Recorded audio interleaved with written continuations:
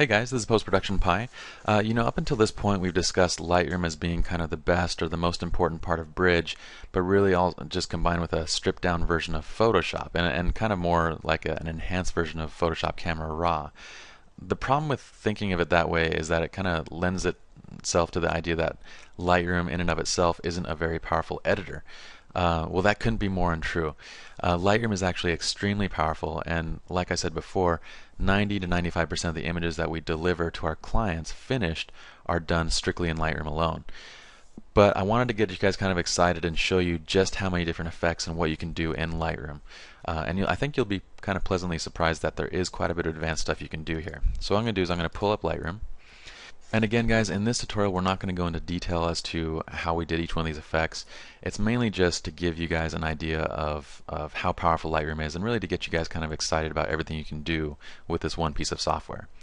Okay, so going to our first image, I'm going to double click on this just to enlarge it and then go to my develop mode. I'm going to click the reset button just so you can see nothing happens, meaning that this is the raw file without any additional settings applied to it after import. So here's the reset, nothing happens to it. Okay. So what I've done here is if I go back to my thumbnail view, is I can see that I've created a bunch of different copies. I'm going to zoom out one step so you can see them all. There's 8 total copies of that original raw image, and these are what we call virtual copies, or what Lightroom calls virtual copies, which is just that. It's not an actual copy of the image. What it is it's saving a new settings file, and it's referring to that original image and saying, I want you to render a preview of that image using the settings that are specified in this virtual copy. Okay, so a virtual copy is very small, they're information only, and they can be edited, deleted, whatever you want without affecting that original at all. Alright, so let's go to our first one. This is our original raw file.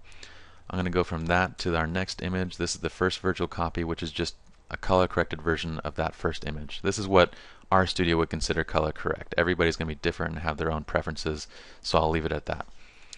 This next image is that same color corrected image, only I've burned it down more, made it a little more contrasty, just made it pop a little bit more. This next image is what I call a Hollywood orange teal effect. It's kind of an effect that you see in a lot of Hollywood movies where they leave the subjects kind of more orange, drop the backgrounds to a teal color. Then I've gone down and dropped saturation on this one to create more of a vintage look to this image, kind of a washed image. In this one I've taken our original and I've turned it into a black and white. And in the next virtual copy I've taken our black and white and cross-processed it so it's a duotone black and white. It has some color tones in the highlights and shadows. In the next image, if you zoom in close, you can see I've added quite a bit of grain to it. And then I've dropped the shadows, I've dropped the saturation, and kind of deepened the blacks quite a bit to make it into a nice little vintage looking shot. And the next one, it might be a little bit hard to see with this one, but this next one is a tilt shift or a lens baby kind of imitation. So if you go back and you look at our original one, you can see how the detail here drops off really quickly in our lens baby version. Alright, again, all these effects were created in Lightroom. We haven't gone into Photoshop at all. Now Lightroom also has some really powerful local adjustment tools which are great for small touch-ups. I want to briefly skim those real fast just to show you guys that we can even do small touch-ups just directly right in Lightroom. Now let me actually pick this picture. It's a little bit darker because it's a little more pleasing to the eye, I feel. Now these clients are absolutely gorgeous just the way they are. They don't really need any additional work. But let's say perhaps that we wanted to remove this little freckle from the skin. Maybe it's a blemish, maybe it's a freckle, whatever it is.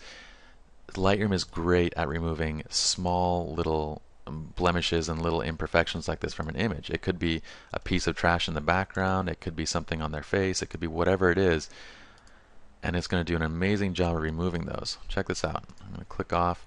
You can see that there's nothing left. We just healed them all out without having to take this into Photoshop. Let's say that we wanted to soften the skin a little bit. We see a little bit too much detail in the skin. Well, we can also do that using our brushes in Lightroom. Alright.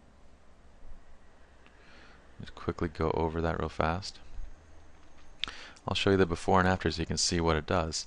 Here's before, here's after. Before, after. Lightroom is great with these kind of small touch-up work. And these local adjustments can not only be used to make touch-ups, but we can also use them in artistic matters, which I'm going to show you guys in later tutorials. So hopefully you guys are a little bit more excited about just how powerful Lightroom is and how you can create amazing works of art without even having to go into Photoshop.